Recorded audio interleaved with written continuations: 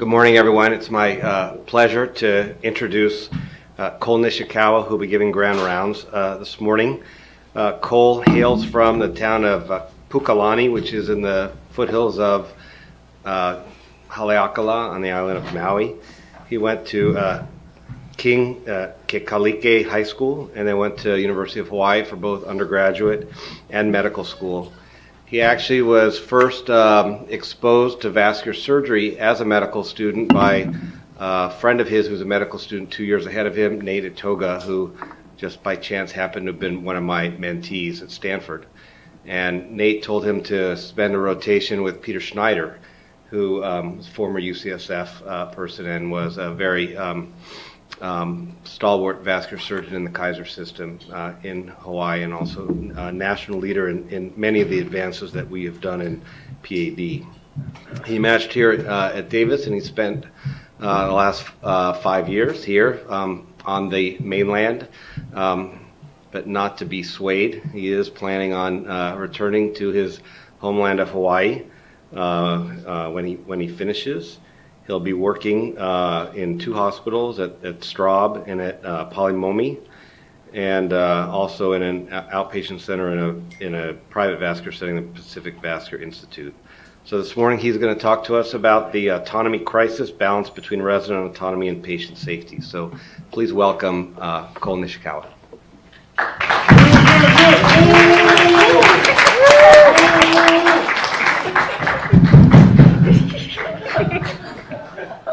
Oh, that was great. All right. Thanks, Dr. Mel and the Department of Surgery for allowing me to present my grand rounds. I'll be talking about the resident autonomy crisis. Most surgeons would agree that a core objective in surgical training is development of autonomy. However, reaching a consensus on how to practically and effectively implement this goal in the new environment of patient safety, duty hour restrictions, and medical legal barriers makes this goal a work in progress. So goals and objectives. Today we're going to talk about the educational theories behind resident autonomy.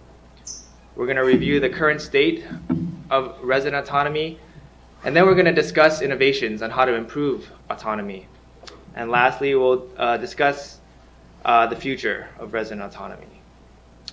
So let's dive into the definition. Autonomy comes from the Greek origin of autos, meaning self, and nomos, meaning law. Together, it becomes autonomos, meaning having its own laws. In the 17th century, it became known as autonomy, which is the drive to be the origin of one's behavior and to exercise free will in choosing one's goals. So why is autonomy so important? Autonomy is actually one of the 3 pillars of the self-determination theory. And these core components determine a person's intrinsic motivation. By accomplishing these 3 components, you can produce a happy and motivated surgeon. The second component of this theory is competence, which is the need to feel efficacious in the actions one performs. This requires some form of evaluation on performance. The last component is relatedness. This is the desire to feel connected with others and valued by one's community. This is another topic where medical training has focused its efforts on improving, with efforts to increase resident wellness and prevention of burnout. But the focus for today will be on autonomy and how it is part of the big picture in the self-determination theory. So there's a lot of literature on the benefits of resident autonomy. It has been shown to improve motivation, learning and retention, satisfaction and happiness, and achievement. Autonomy is crucial, not only because it prepares residents for a future successful and independent practice, but it also instills a sense of ownership in patient care, enhances confidence, and fosters clinical competence during training. As stated in the self-determination theory, the effects of autonomy are mediated in part through intrinsic motivation. This is enhanced by autonomy-supportive context. For example, just knowing that one's operative plan will actually be implemented tends to focus the learner's attention in a way that passive participation will not.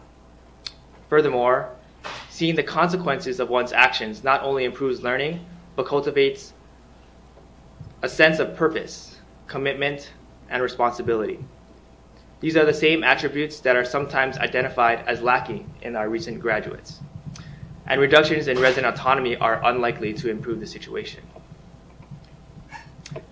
The unintended consequences of decreased autonomy extends into professional development, especially in leadership and teaching skills. Many advanced skills can only be practiced when a resident is allowed to direct an operation. For example, residents must practice how to set up an optimal exposure, work with an assistant, and effectively communicate with the anesthesia team. Without rehearsal, expertise is not possible. In this way, residents may be functioning as highly skilled and capable first assistants, but not surgeons. In addition, despite the relatively stable number of case volumes seen among chief residents, the number of reported teaching assistant cases, where the residents are able to practice leadership and teaching skills in the OR, has steadily declined. This will also have an impact on resident well-being, as trainees surveyed about contributing factors leading to burnout often cite decreased autonomy. Lastly, progressive autonomy is important because residents should be expected to demonstrate readiness for independent practice before graduation. A supervised transition from residency to independent practice should be a smooth curve of progressively less guidance. But in reality, this transition can be very abrupt. And this may explain why many trainees lack confidence that they will be competent by the time they graduate. This is shown in national surveys where residents and faculty both agree that the residents are now graduating from programs with far less autonomy than in the past. Thus, it is not surprising that there has been an increasingly more residents that are now pursuing fellowships or additional training after surgical residency. In orthopedic surgery, many residents complete 2 fellowships. This has made training longer and longer. The main fear is that one of the reasons behind prolonged training is that residents do not feel ready to enter practice. But when we talk about resident autonomy, this is what happens. There's a divide between the residents and attendings. You can even see it here during our grand rounds presentations. You have the attendings on this side and the residents on this side. The picture here is a little deceiving in that it implies that the back and forth is equal. But let's pretend the middle represents who holds the meds during the surgery. What's missing in this picture is power. There is a constant struggle between the resident and attending, but it is ultimately up to the attending's discretion on how much autonomy the resident gets. A better representation would be this. The attending surgeon with the power has to constantly determine how much power, how much autonomy to give the resident. They must utilize their best judgment about when a resident has demonstrated the appropriate trustworthiness, level of awareness of his or her limitations, and the adequate competence to be given the autonomy to perform any patient care task. Meanwhile, the resident is trying to take as much autonomy as possible. Of course, there are also concerns that too much autonomy may lead to medical errors and poor patient outcomes. The widely publicized death of Libby Zion in 1984 highlighted the connection between resident supervision and autonomy with medical errors. The unfortunate death led to a serious re-evaluation of residency structure on a national scale. As a result, there has been implementation of legislative policies that have had a profound and detrimental impact on resident autonomy. These laws put pressure on attending surgeons to expedite operative time.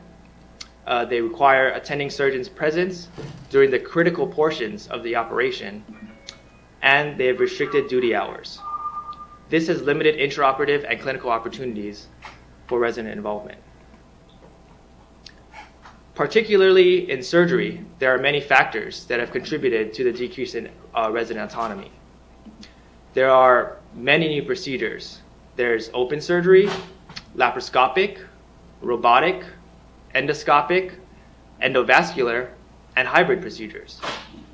There are new techniques being developed all the time.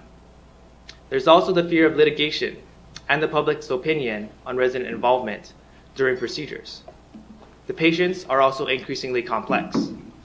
The typical vascular patient has end-stage renal failure, heart failure, poorly controlled diabetes. They've been smoking since they were 12.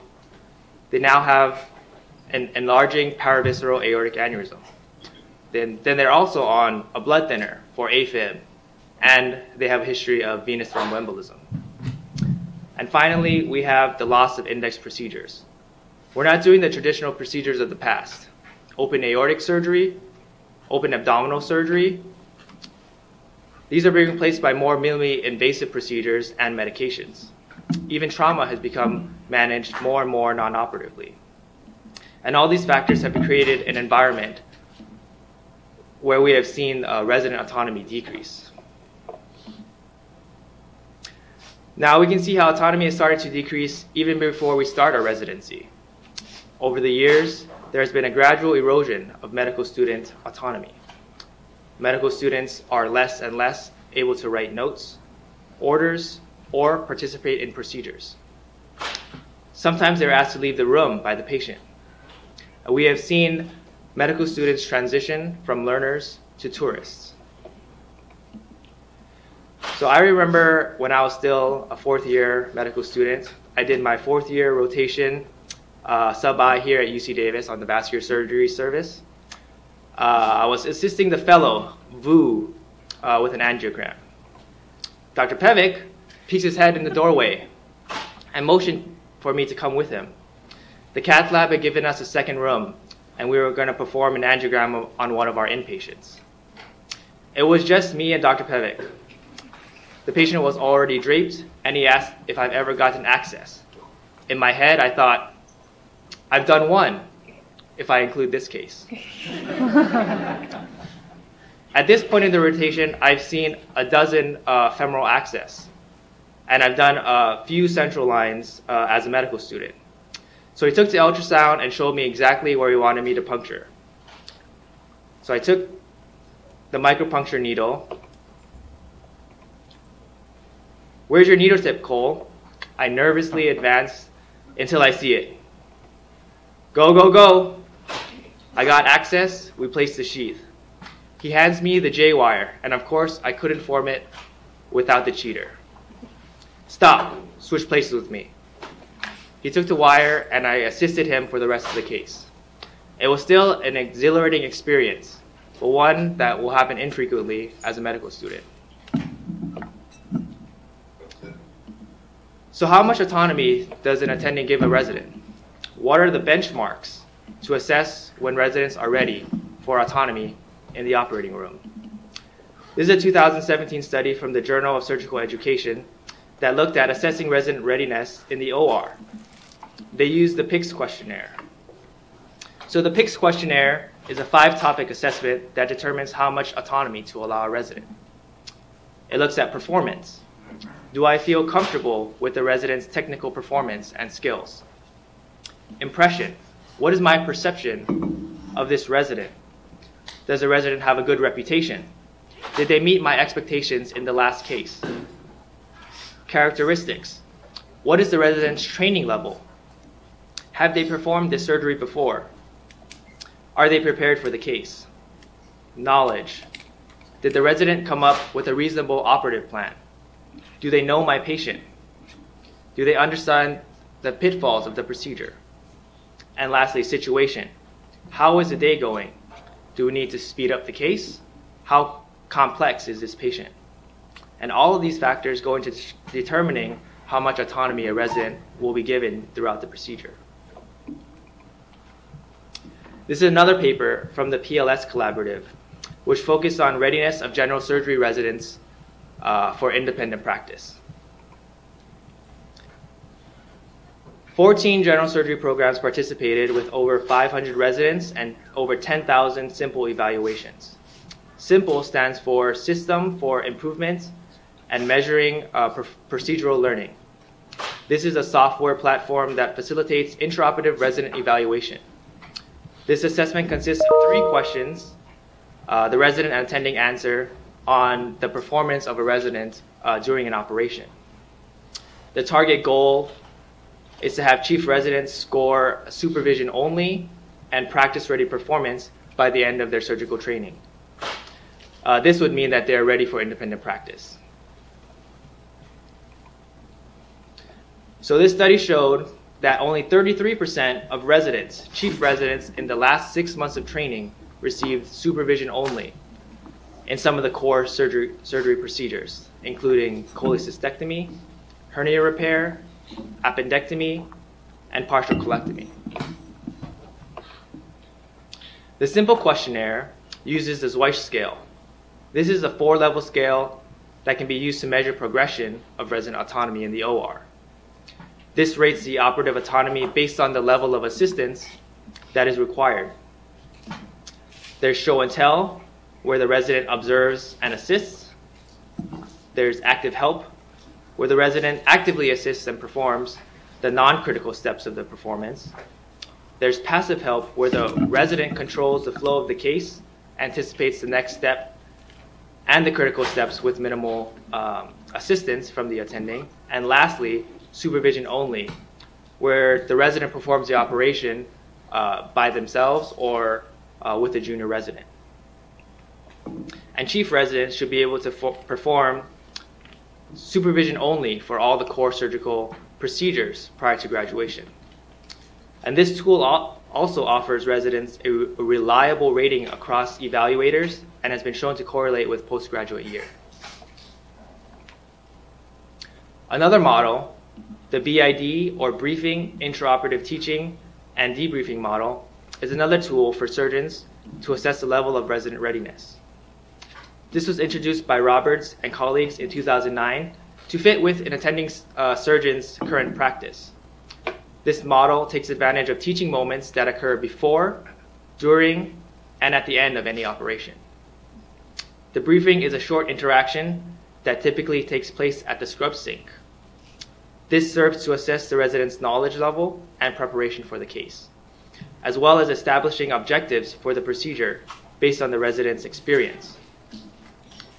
The focus of intraoperative teaching is to guide the resident through the procedure while emphasizing the learning points that were discussed in the briefing.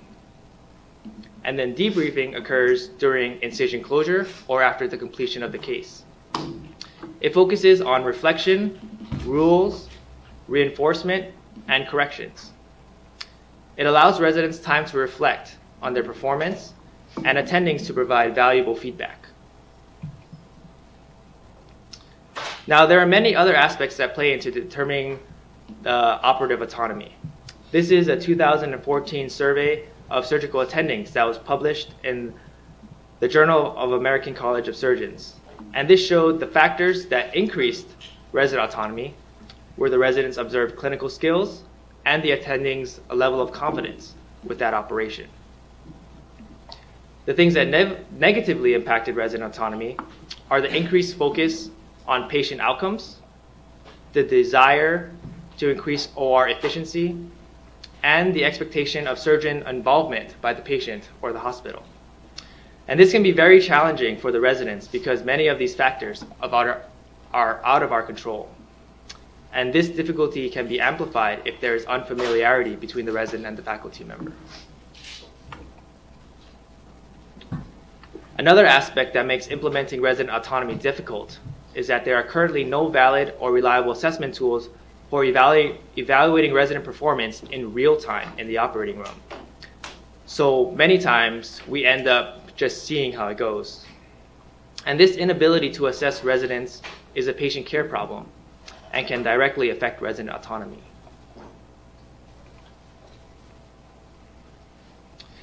Now, there are innumerable studies that detail the outcomes of surgical procedures with resident involvement. Many of these use large databases to assess this, which, as you all know, is very difficult. There are so many covariables to account for. But when you look at all the data combined, most studies, the majority of them, show that mortality is equivalent whether there are residents involved in the case or not. Some studies actually show a decrease in mortality. But in general, complication rates, including SSIs, and OR time seem to be a little bit higher. But again, it is difficult to assess what the level of resident involvement is in these large database studies. Now we can talk about the patient perspective. A paper from the Journal of Surgical Education in 2015 surveyed patients in order to understand if the general population could appreciate the difference between a resident and an attending surgeon. So 96% of the population welcomed resident involvement in their overall hospital care.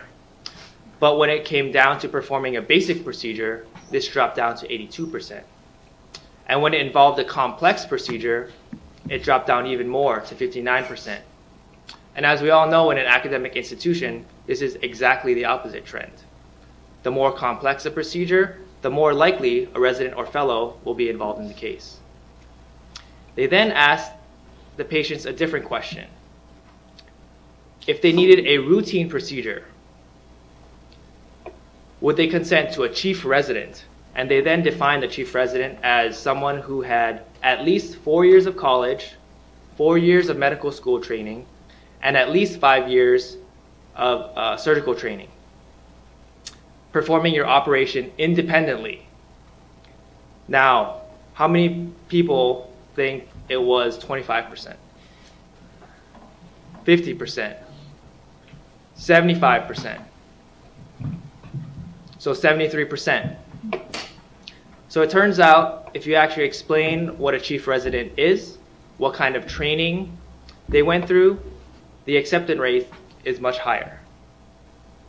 And many of the general population do not understand the difference between an attending surgeon and a resident unless they watch Grey's Anatomy.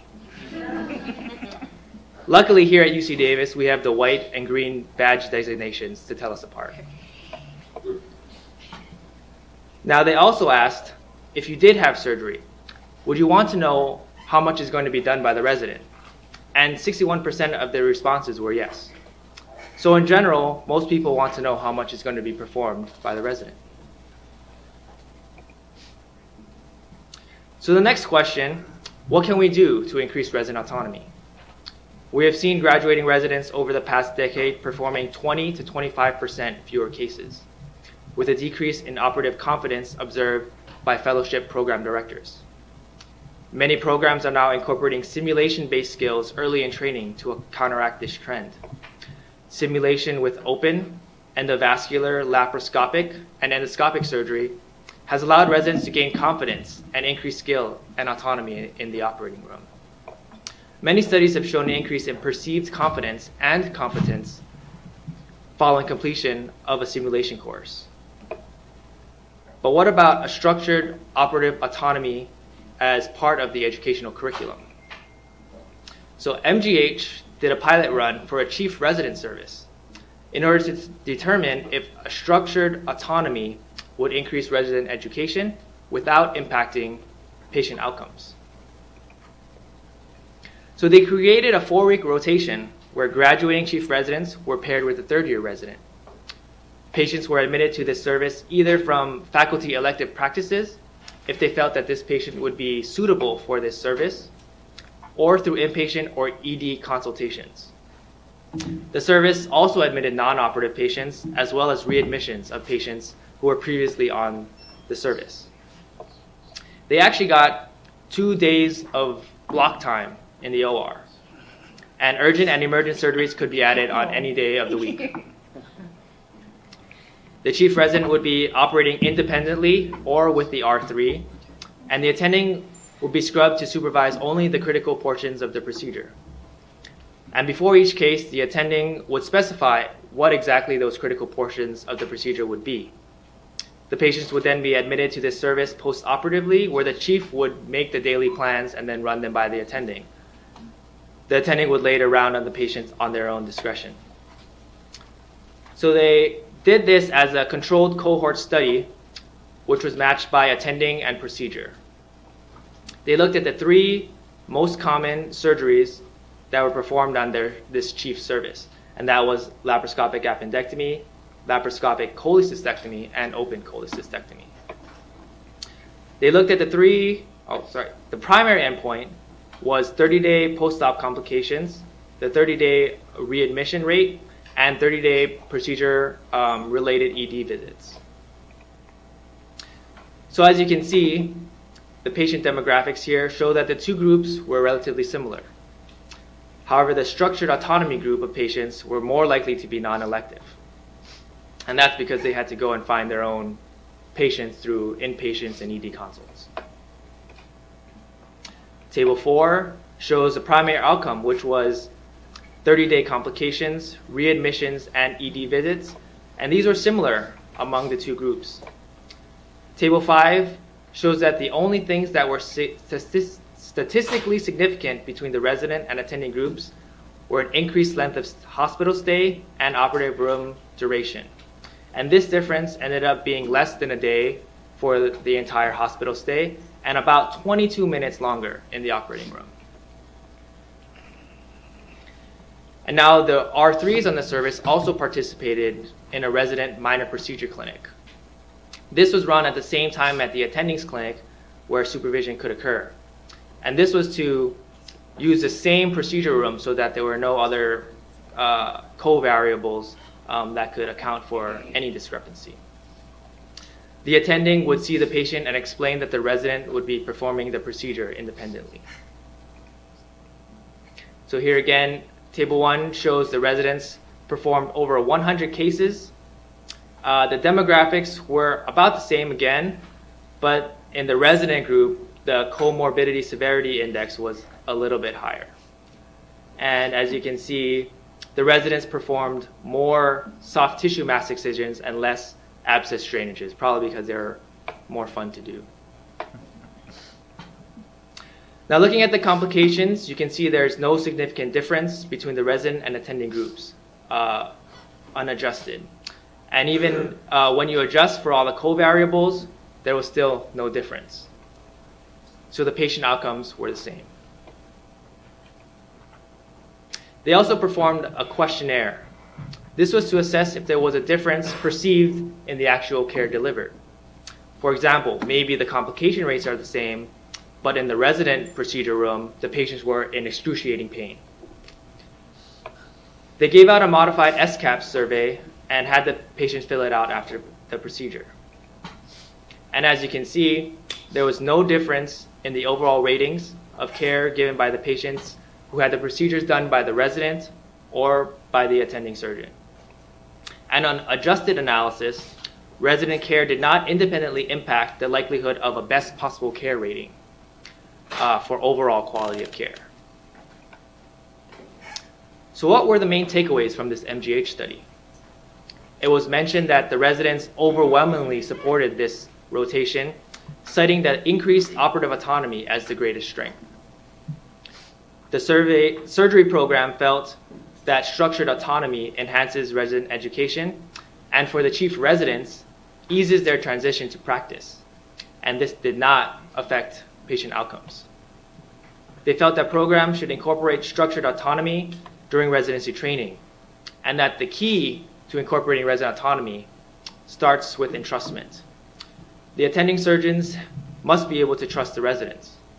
And the most powerful tool for residents to gain trust with their attendings is with open communication. Studies have shown that residents who discuss the operations before the day of surgery have more autonomy during the case. And as a resident, this makes sense.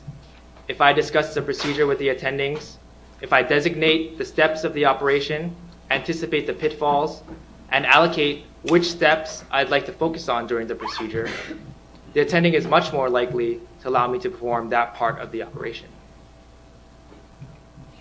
So what are we doing at UC Davis in terms of evaluating resident autonomy? Dr. Humphreys has been developing an assessment tool in the MedHub app, where residents can initiate a self-evaluation. We already use the MedHub app to show competency in certain bedside procedures like central lines, chest tubes, abscess drainages.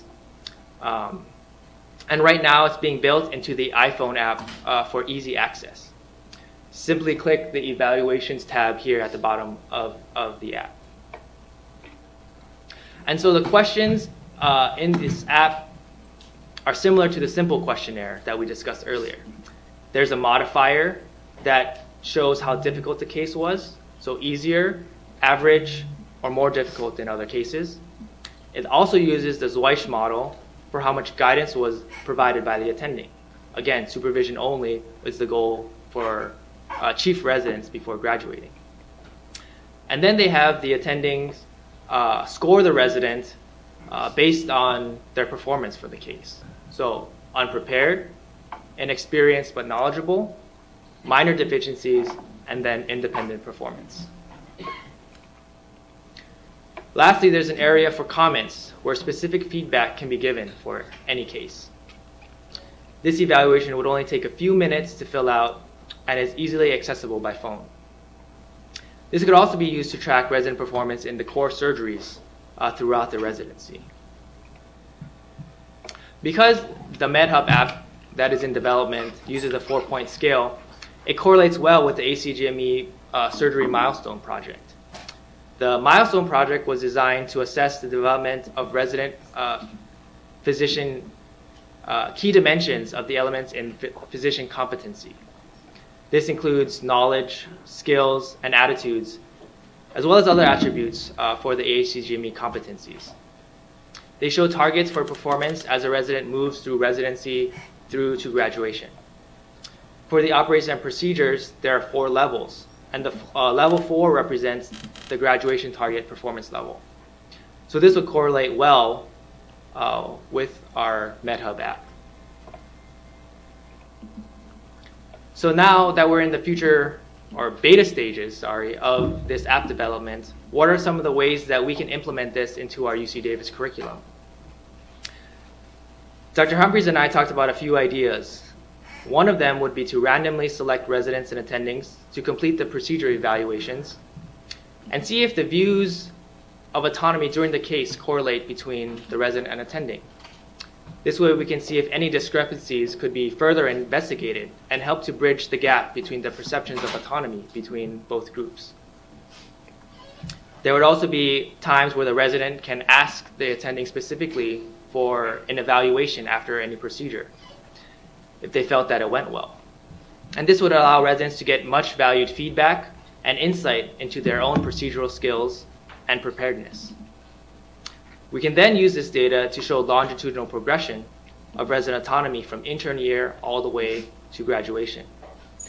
And in this way, we could also incorporate the ACGME milestones and have the goal of residents operating with supervision only for various procedures based on their postgraduate year. The vascular milestone project broke down some of the core surgeries into basic, intermediate, and advanced, and that's something that we can do for each PGY level year. That way we can have time points for goals of each resident. So in summary, resident autonomy is a crucial aspect of surgical education. There are many competing perspectives and different assessment tools on autonomy. And we now know that there's a way to incorporate structured autonomy, which has comparable patient outcomes. But this requires a lot of planning, open communication, but will allow balance between the power differential of attendings and residents. So what can the resident do in the future to increase the likelihood for having autonomy in the operating room? I think the first thing is to divide the steps into operations. Then discuss those steps with the attending prior to the operation and not at the scrub sink. This way we can establish specific goals and expectations on which steps we would like to focus on. This might be the best way to avoid the awkward moment where I try to steal the Mets away from Dr. Mel. And finally, always reflect on the operation and ask for feedback. I'd like to thank the Department of Surgery and the Division of Vascular Surgery for allowing me to present my grand rounds. Thank you, and I look forward to your questions.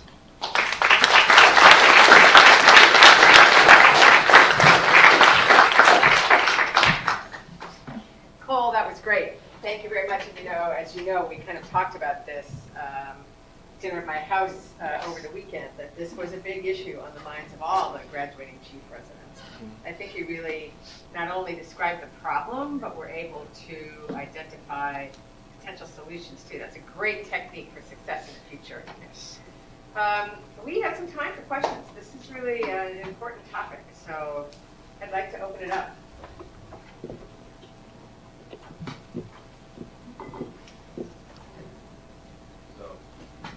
Dr. Mel, then Dr. Humphreys, then. Great, Cole. Thank you. I enjoyed your talk. You showed a lot of different assessment tools, and as you know, I struggle personally with some of these assessment tools in terms of how to which of them, if any, provides the best feedback for residents. Can you comment on some of the tools that you both spoke about and that we've used here at Davis, and where you think some of the strengths and weaknesses of the assessment tools are? I don't think we've actually used any of these at UC Davis, but I think the best one would be the Simple app or the ones that we are developing in the MedHub app. The strengths would be that it takes only a few minutes to fill out that app because there's only 3 questions. And that way we can track the data of yourself with all the attendings throughout your residency training. But the downside, I think, is that each attending, if they have 3 of those, 3 of those from each resident, then all of a sudden they have 150 of these, and I don't think that they're going to want to do those. Dr. Humphreys, we can repeat the question too after you. There's a microphone right here, so there's microphones all over the room, actually. So I developed this because last year when we went through our AC Jimmy surveys, one of the areas that we repeatedly have been getting dinged on for the last few years is resident evaluations, both sides. And so we made it an initiative. The evaluation is actually, for the program directors in here, is in vascular, but Juanita can give you access to it if you want to use it in your different programs. It's an interesting concept, this idea of giving them independent autonomy. And in our milestones in vascular, it is unique that we have these procedures that Cole mentioned, basic procedures, intermediate and advanced. And it goes through and says, to get to a level 4, you should be able to do an angiogram. Well, that's something I think of as a PGY 2 or 3 being able to do. So could we do that assessment? I don't really know if this app is, or this evaluation that we created is going to work for our team or for our place, but I figured we could at least try it. And we could see what kind of buy-in we get from the faculty, get from the residents, and see what it means. But I think we do need to continue to evolve some of the things that we do in terms of education, because we haven't quite pinpointed what the best method is yet. So we might need to do some experimentation for a little while. Dr. Sauer. So, as being one of the people that was involved with most of I was a resident through most of these studies, because Jane Dennington and people were my chairs as I was a resident, and they were some of the lead authors on these papers. I think that you highlighted a lot of the things that residents can do to help themselves. The other thing that I would suggest, and something that's not highlighted in these studies, is spending time in the OR even when you're not stressed, learning and getting to know the faculty so that they do know you and are able to give you that autonomy as you grow. And I think you did a really good job of highlighting a lot of things that we can do better to help the residents. Not really a question. Thank you. Dr. Mel? So I'm going to make a comment about the MGH studies, and maybe because you did your residency there too. So maybe you can. So what goes around comes around. When I was a medical student, there was a minor surgery clinic that was run by residents and medical students, and we got to do cases as medical students. And there were 2 resident-run services where they had the super chiefs, the West and the East, and they were disbanded at some point in time. Maybe you know more of that information, but it's very interesting to see that sort of what goes around comes around, and I think people recognize that at least at MGH that those those autonomous experiences were really quite valuable. When I was actually a student on the West Service, my super chief was Dave Ratner, and my senior resident was Scott Adzik. And so it was a very interesting experience watching them basically do cases with very little attending input. My question for you, though, about the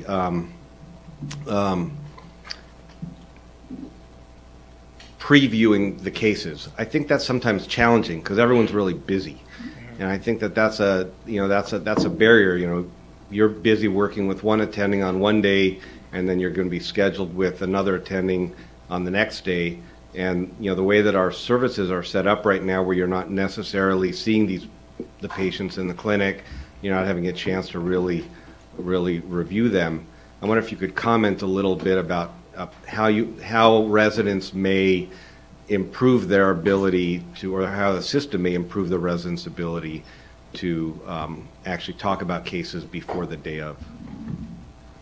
I think one of the things that I've noticed in another department, urology, they sort of have an apprenticeship model where they are with one attending for the entire month, or maybe it's a week at a time. But that way you work very closely with that one attending, and you can discuss all the cases that you have prepared for the month, and you get to know them a lot more closely. And I think something like that could be beneficial, but it would be very difficult to implement in our current Dr. Cook, first curriculum. We go to the ether sphere.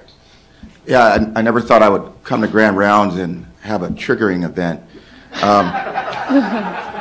So it's interesting. So as Dr. Mel pointed out, those two services, the East-West service or the Chief Resident Service and Minor Surge has been around for like over 70 years. It was disbanded after I was there. No correlation, but it was it was disbanded after I was there, not because of outcomes, but because of finances. Right? None of those cases were captured for billing purposes because we were residents. There was no quote unquote attending. The quote unquote chief resident then became sort of a lecturer, and then some of those cases were captured.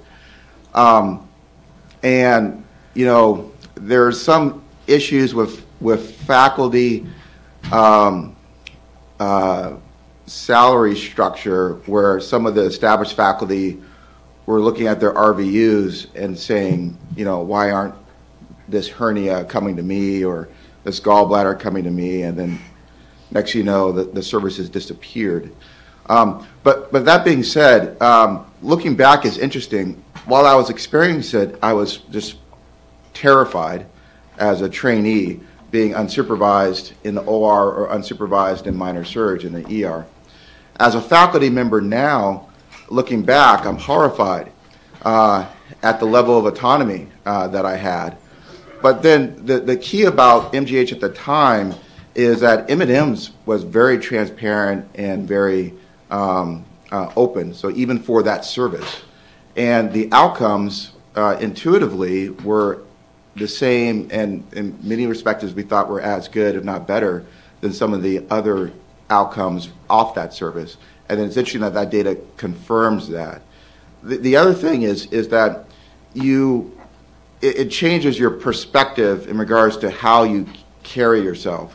For instance, minor surge, you ran a clinic as an intern. And when I first started that clinic, I was running around, my scrubs were untucked, my white coat was changed. And one of the nurses came up to me and said, "You are the physician in this clinic. That patient there says she doesn't want to be seen by you because you look disheveled and you look flustered. You have to change your approach for these patients." And I was an intern. And I remember that so clearly. That has served as a foundation for my entire career moving forward in terms of how my patients perceive me. And that lesson was learned not as a first-year faculty member, but that lesson was learned as an intern.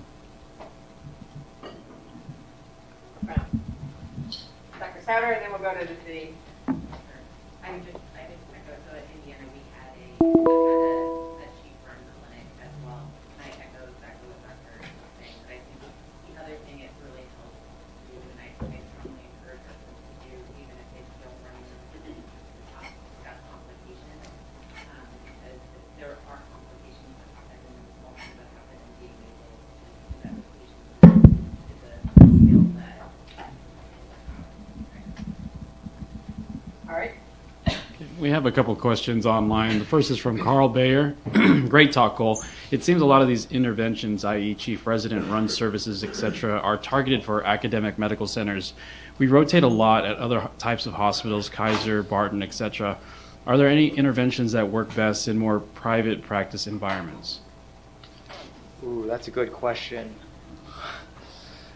I think, as Dr. Cook stated, it might be difficult in the private practice segments when you're talking about reimbursement, because obviously that's how the surgeons in private practice are generating their income, and if they're not getting reimbursed for those procedures, it will be very difficult for them to have the chiefs do a lot of those cases. We've looked at using the apprentice model in more of these environments, particularly the VA. We've talked about that a couple of times. It's timely because this is going to be one of the topics for the faculty in terms of next year and sort of reevaluating all of our education programs. And the second question comes from Dr. Pevic.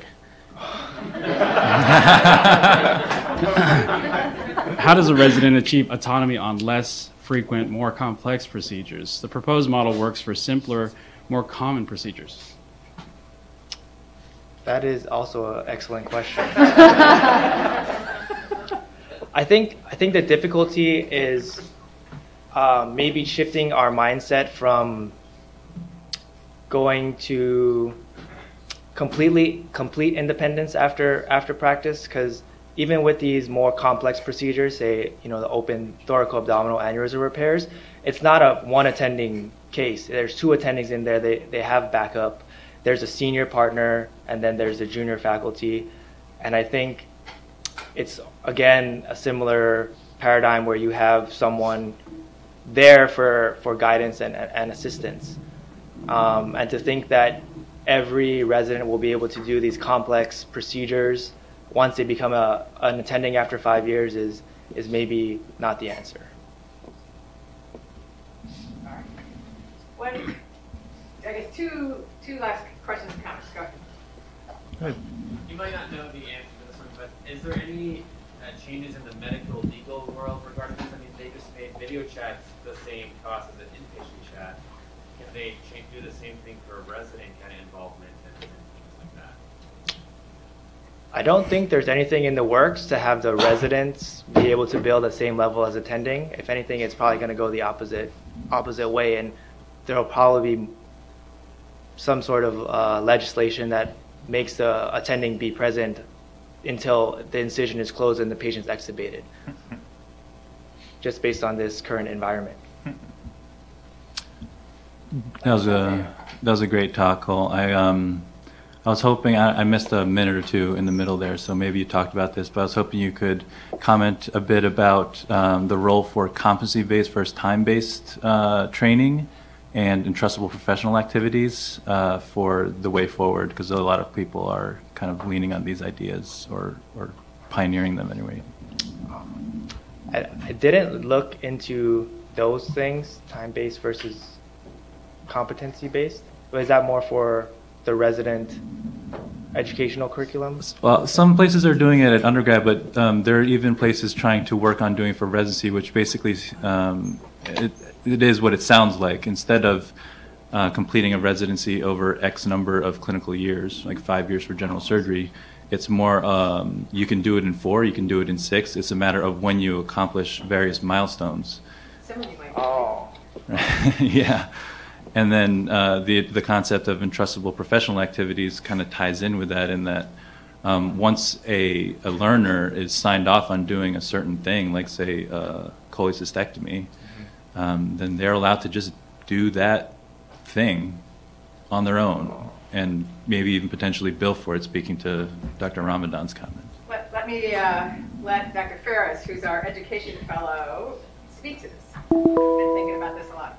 Oh, okay. So I'll start with thank you both for that presentation and for sparking this discussion and for bringing sort of the data and information to all of us.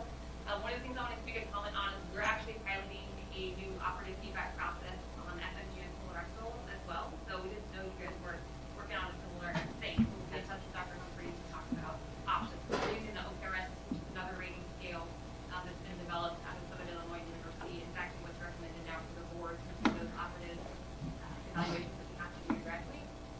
So we're starting that out. It's an operative feedback baseline survey out for all of the residents. So I'll put a plug in, so please fill that out. And it is going to be going to all of the faculty as well. So when you see that, fill that out as well, so we can get some information about how we feel we're doing with our current feedback practices and what our areas we can do for improvement. And then to speak to a couple of different things, there are some processes, I think, that chief residents in their last year may be able to get some sort of certification that would qualify for billing. It's not something that we're personally doing, but I've heard about that in sort of that transition year that you might be able to be able to help with some procedures, and that would probably change dramatically